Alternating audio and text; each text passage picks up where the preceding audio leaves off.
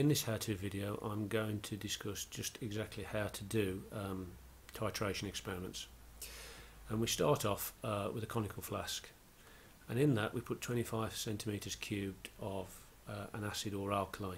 It can be known or it can be unknown. The piece of apparatus we normally use to put the alkali into the conical flask is a pipette, as it's the most accurate. You can use a small measuring cylinder, but obviously the accuracy goes dramatically. And once we've got the acid or alkali in here, we usually add 2 or 3 drops of an indicator, and then we set the conical flask up underneath a burette. So let's just recap.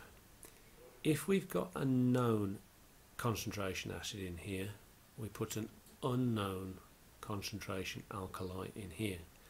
If we've got an unknown acid in here, we put a known alkali in here. It doesn't really matter which way round you have it, but whichever way you go, you have one unknown either in the burette or the conical flask, and one known, vice versa. So next stage of the procedure then, what we do, and let's assume we've got a unknown alkali in here, is we run in a known acid until the colour just changes. So we get a colour change, and that indicates the end point. In other words, when neutralisation is completely happened. And what we do is we record whatever that value it is, and that's what is known as our rough titer. That's the first go, so it's going to be rather inaccurate. So what we do at stage 3 then is we discard the contents of the conical flask, wash it out very carefully with distilled water, and then we set it up exactly the same again. And this time we do a second titration, but let's say our rough titer was 24 centimeters cubed. What we would do is we would run in down to about 23 centimeters cubed, and then we would stop the tap, and then very, very slowly, drip by drip, we would add content to the conical flask. So we got a colour change used literally on one drop. And once that colour changed, what we would then do is we would do the experiment all over again. So we would take the contents of the conical flask, wash them out with distilled water very carefully, set them up in exactly the same way, and repeat the experiment. And hopefully we would get a third titer which was within 0.1 centimeters cubed of our second titer. If we didn't, we would repeat the experiment again, clean out the conical flask, set it up exactly the same as we've done in stage 1, and do a third titer. Again, we're looking for 0.1 centimeter cubed accuracy between 2 consecutive titers. When we've done that, what we then do is we take an average of the results. Now when we do this, it's very important that we don't include our first rough titer, because that's our first cockshy at doing this experiment. Basically, it's to give us an idea of where or how much either acid or alkali we need to add to our conical flask to effect complete neutralisation. So what we do, if we've got 2 results which are within 0.1 of each other, what we do is we add them together, divide by 2 to get an average. If we've got 3 results which are within 0.1 centimeter cubed of each other, we add the 3 results together to get an average. And then we proceed with that to the calculation stage. So that's effectively the experiment done. I'll repeat what I said. You have either an unknown in here, acid, with a known alkali, or you have a known acid with an unknown alkali, or you can do exactly the same with the alkali in here or the acid in here. It makes no difference which way you do this experiment, but there is an unknown and a known in one or the other here. So now let's look at a typical example of titration results. And I've set it out here on the page. So we've got 25 centimeters cubed of a known concentration sodium hydroxide, and that was in the conical flask. and it reacted exactly with 23.4 centimetres of sulfuric acid. And the problem is what is the concentration of the sulfuric acid in moles per decimetre cubed? And here is the equation for the reaction. So when I'm doing this type of question, the first thing I will do is I will set out either above or below the equation what I know and what I need to know. So let me just do that. So from the question, what I've done is I've added the numbers from the words. So I've got 25 centimetres cubed of sodium hydroxide, and I know the concentration, 0.15 mole per decimetre cubed. So it's that volume, that concentration. And now I look at my sulfuric acid.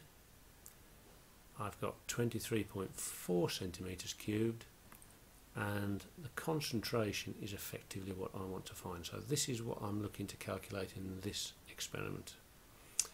So how do we proceed with this? Well, the first way we've got to do with this is we've got to work out exactly how many moles of this we've got. If we know how many moles of this we've got, we can then work out how many moles of this we've got. So let's just set out how we do that. So first thing I've got here then is I've got the general equation for the number of moles related to solutions. So number of moles of solution equals the concentration times the volume of that solution divided by 1,000.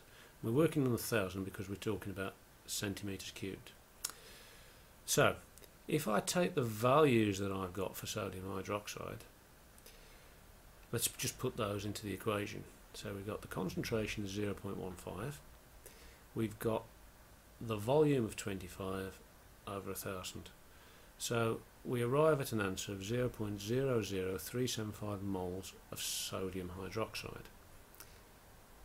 Okay, so we've got 0.00375 moles of this. But let's look at the stoichiometry now. There's 2 of these to every 1 of these. So what that implies is there's 2 moles of this react with 1 mole of this. So what we need to do is we need to divide this number by 2 to get the right ratio of moles, because it's 2 to 1. So what we need to do is divide this by 2 to get the number of moles of H2SO4. So let's just do that. So there we go. If we divide 0.00375 by 2, we get 0.001875 mole of H2SO4, and that's in 23.4 centimetres cubed. So this number is half of this number, or there's 2 lots of this to 1 lot of this. And that's very important that when we do these experiments and equations, that we look at these big numbers in front of things and get the right molar ratio. So if we just look at this question just as a digression, we have 2 moles of that reacting with 1 mole of that to make 1 mole of that and 1 mole of that. And that's really what the expression, the stoichiometry, means.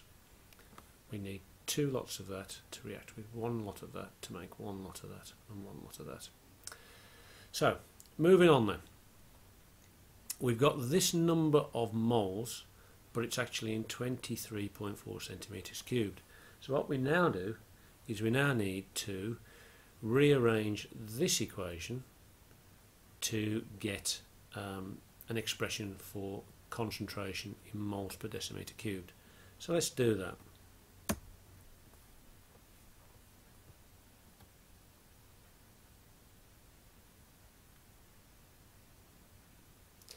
So here we have it then. I've rearranged this expression to make C the subject of the equation. So the concentration is equal to the number of moles times 1,000 divided by the volume.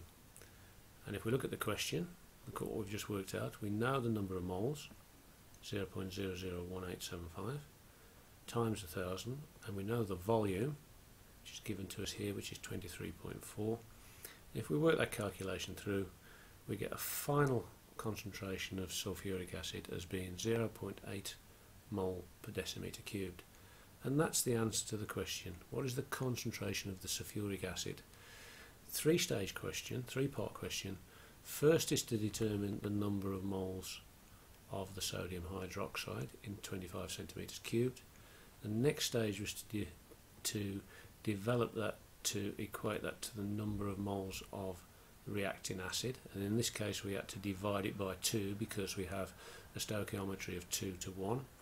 And then the final stage is to turn that number of moles into concentration by rearranging this formula, and by doing that we arrive at an answer to the problem.